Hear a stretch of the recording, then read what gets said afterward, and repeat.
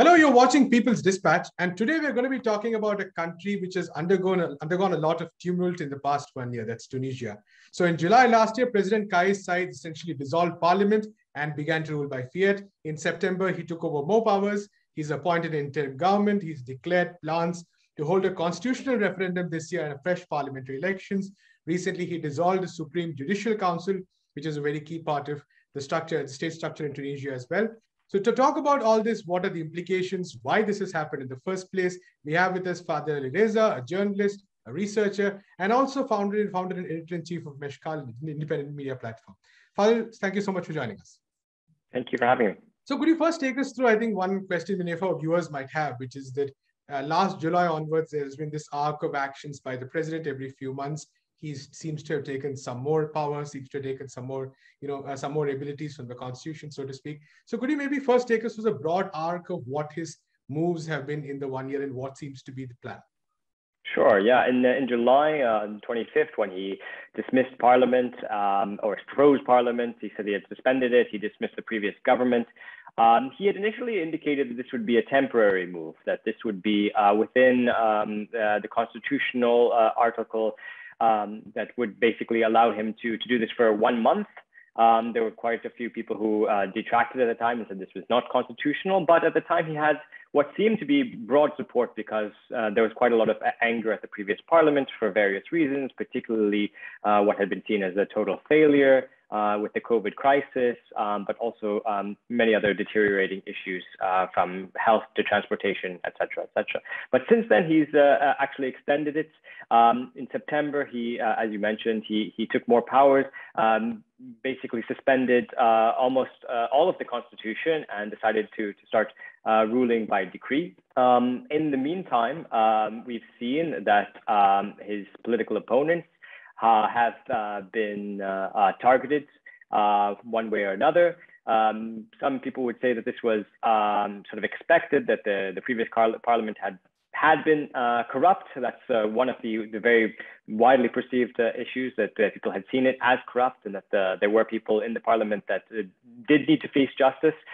So the fact they lost their immunity, they lost their from parliamentary immunity, did leave them open to prosecution, including cases that had to do with criminal charges prior to them becoming parliamentarians.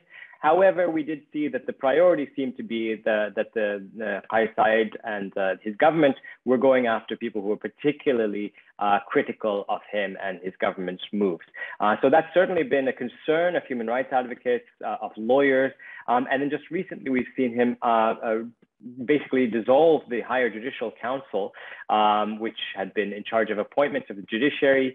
The Higher Judicial Council took many years to set up. It was sort of one of those efforts after the revolution in 2011 to try and bring some independence from the executive branch to the judiciary. So it was a very tentative step in creating that independence. And now even that very small tentative step seems to have been reversed. Absolutely. Of course, in this context, there have been, for instance, a lot of critics from the beginning called it a presidential coup. And over time, we've seen a lot of civil society organizations, even trade unions for that matter, hard in their stance, even some of whom were initially a bit, willing to give him some kind of leeway. But we have now seen that many more have taken to a more oppositional stance.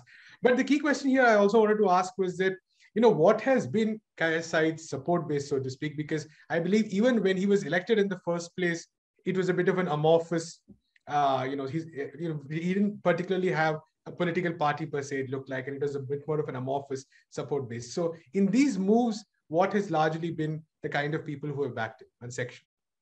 Sure. Yeah, his political campaign in 2019 was very strange, unique. I mean, he didn't have a political party. He didn't have anything that looked like a political organization behind him. It seemed to be sort of very ad hoc. People who had known him personally, who were organizing his election campaign. He had very little media coverage. It seemed to be former students. President Kais Saied had been a lecturer for decades in constitutional law. He had quite a following amongst his students, admirers, including also some colleagues who admired him. So that seemed to be the core of his support base. And actually, since he's taken more powers, we've seen that a lot of his appointments have been from academia, people he's worked with, seems to know personally. But in terms of his support base since July 25th, I mean, we saw most of the parties were really sort of against this, particularly the largest party in parliament, the Ennahda party, seen as an Islamist party. But we did see some support from sort of an Arab nationalist movement. We saw sort of some leftist parties taking sort of were on the fence at the beginning. They didn't really take a very strong position against him. But since then, we've seen more and more parties basically criticizing the president, saying that they supported the July 25th moves, but they don't support the extended sort of concentration of powers under the executive, and particularly what they see as increasing repression, particularly we've seen of journalists, we've seen less space for freedom of association, particularly in the capital. And we've seen that even parties that hadn't been working together have started to work together, saying that they're against the president. But even if the entire political class has been against the president, it's taken a little bit longer for civil society to sort of try and act as an opposition to the president. We have seen some unions taking some positions. We've seen particularly the journalists union has on occasion really condemned the presidency and called on the presidency to really be responsible for some of the assaults on freedom of speech that we've seen.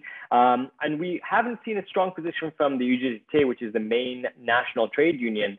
But they may take a stronger position now as the government negotiates a deal with the IMF. That seems to be maybe a red line for them, but we'll have to wait and see. In terms of support, the president without a party has been relying almost exclusively on the military and on the police. And so even when he said he was going to dissolve the Higher Judicial Council, he did it at an announcement in the Interior Ministry. So he had not really brought in his Justice Minister to make the announcement. The Justice Ministry is part of the executive branch, and you would expect that this would be maybe the mechanism that is used to sort of reshape the judicial branch. But no, he went to the Interior Ministry, which seems to be his sort of strongest and last bastion of support. Certainly, you know, when he gave the orders to the military to freeze Parliament, it was the military that was standing at the gates of Parliament to block people from coming in. And it seems that perhaps he may have some support within the security forces, but it's unclear if that support will also last, as you know, they have their own grievances as well, and they may see themselves as above even the president. And oftentimes security forces say we are Republican forces, or we try to be Republican forces. We are above political parties and partisan interests, and oftentimes see themselves as quite immune. I mean, they're also immune from judicial procedures. We see that there's quite a lot of impunity among security officials. Very few, if any, have been prosecuted for crimes since the revolution and before the revolution, and particularly when we saw that there's quite a lot of violence during the revolution.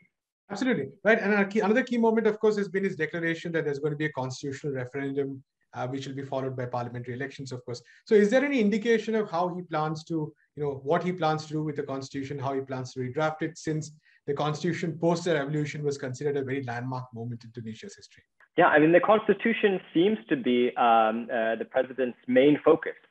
You know, we haven't seen, you know, since he was elected in 2019, we saw very little input from the president on laws. He proposed a few, if any. I think he may not have proposed any laws during that period from 2019 until he took greater powers this last July.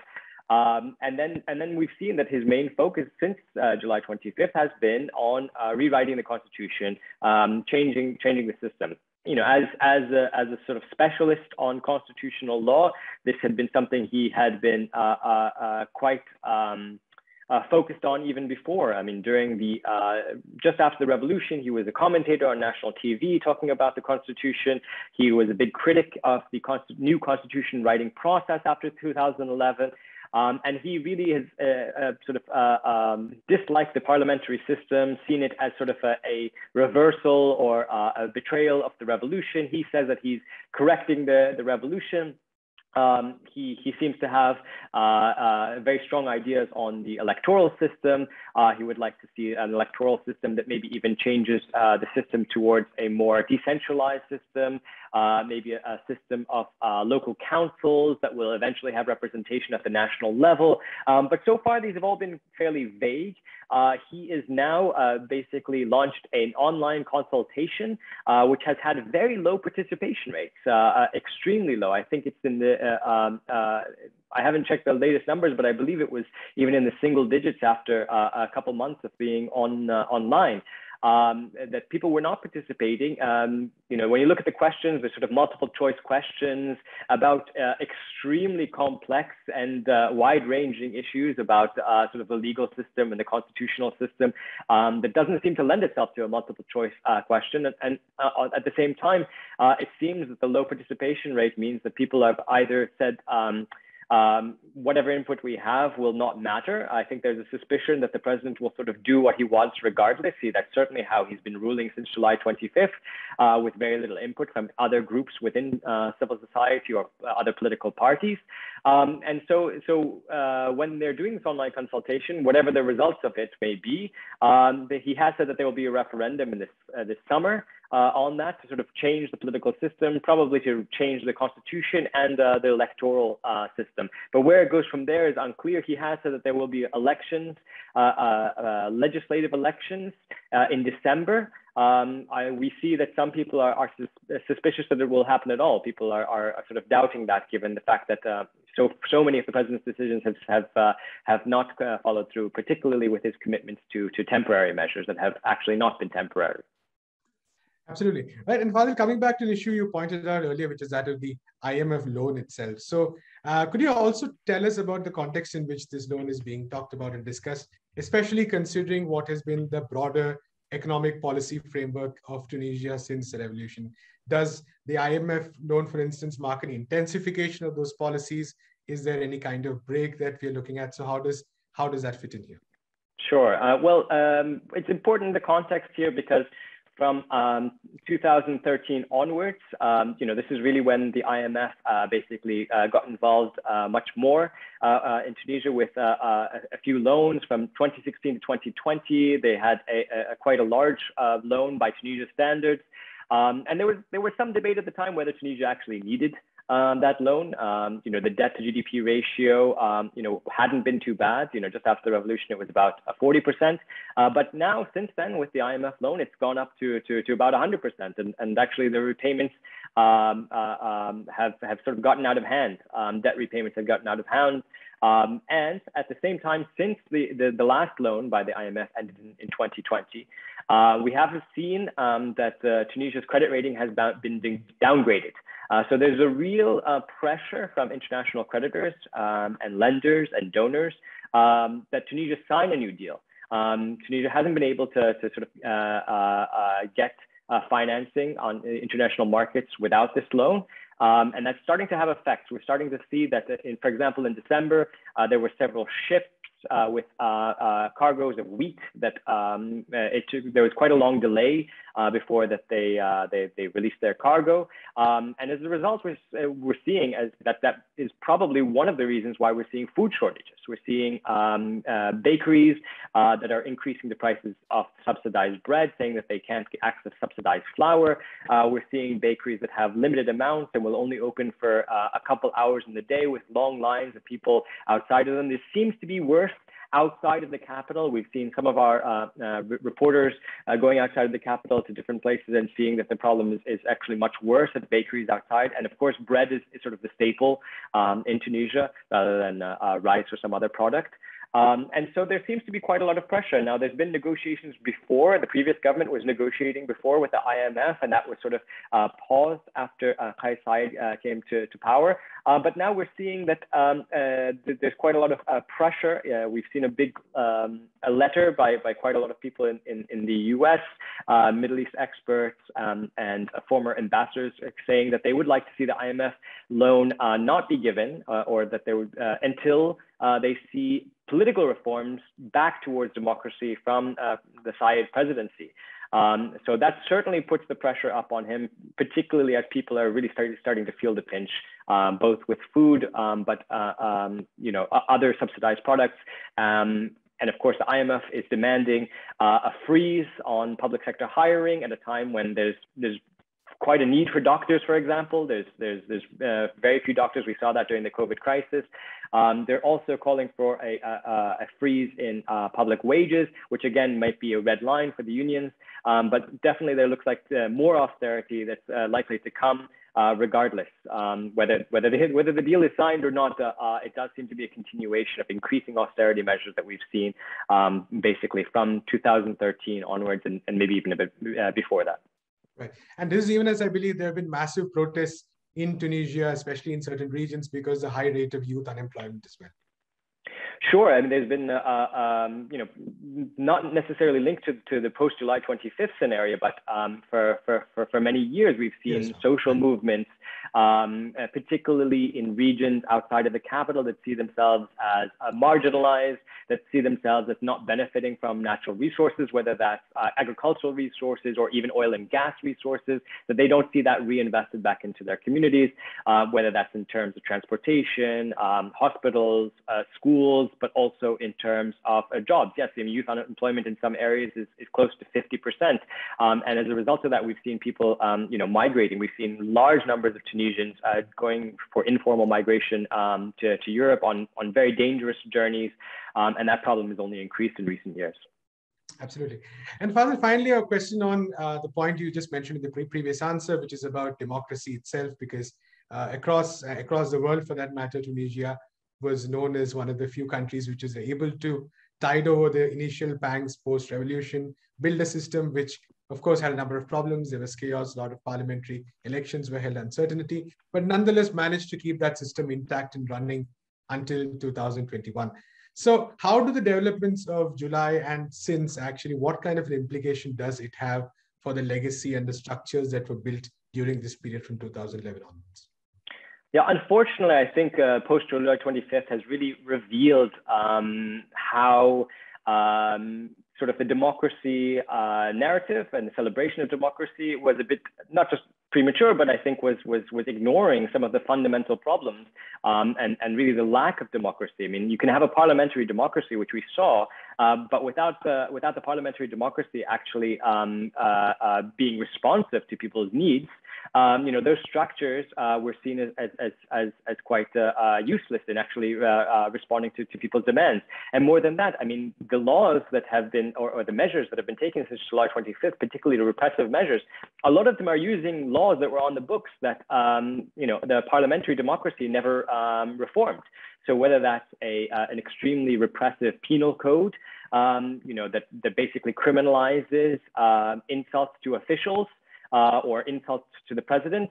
Even the previous president had gone after, actually previous two presidents had gone after people who had targeted the presidency for cartoons and for other sort of public speech issues. In terms of police reform, we saw that in fact, the transitional justice process after 2011, looking at state abuses going back 50 years, was not only stalled, but was attacked by other institutions of the state, was justified in sort of these partisan bickerings. But the net result was that you didn't see almost anyone, seeing jail time or restitution or paying back for some of the crimes pre-2011 and even after 2011. Police seeing themselves as above the law. I mean, at one point they had even gone to a courthouse that had been holding police on accusations, and they basically freed their colleague under pressure. So you could see that there was a growing tension between the police and the judiciary, that there was no real will to sort of have justice for sort of the violent repression that the state had visited upon people, particularly on ordinary people, on poorer regions, on poor neighborhoods, something that we saw even as recent as 2019, 2020. We saw mass arrests. We saw particularly going into neighborhoods where young people would be targeted. People would just go into to poor people's homes and sort of do sweeping arrests without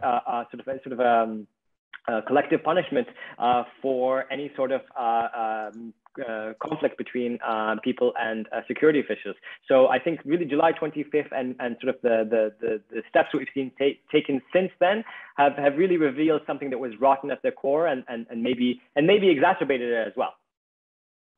Absolutely. Thank you so much, Fadil Aliriza, for talking to us and giving us such a concise and clear explanation of what's happening in Tunisia right now. We'll get back to you more to talk about this. Thank you. That's all we have time for today. Keep watching People's Dispatch.